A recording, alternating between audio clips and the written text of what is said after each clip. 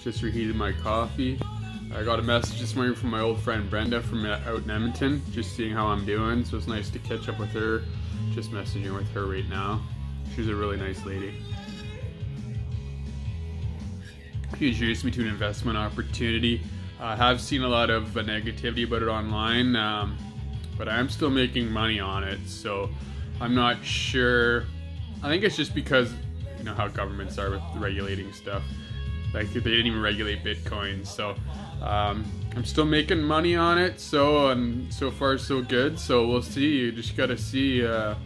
Hopefully keep building, and my upgrade will be coming soon. So hopefully get my money from the government soon for my caregiver benefit, and get my EI going, and then hopefully my business funding right after that. So working on rebuilding everything after pretty much everything fell apart there 2-3 years ago, and all my investments were stolen. So slash given away. So no, it didn't happen once but twice. So anyways, just trying to stay positive with all the craziness going on. And my dad, like I said, passed away in June, so just dealing with a lot of stuff. So just trying to stay positive as much as I can. So anyways, cheers to everybody out there. I'm gonna enjoy my coffee here.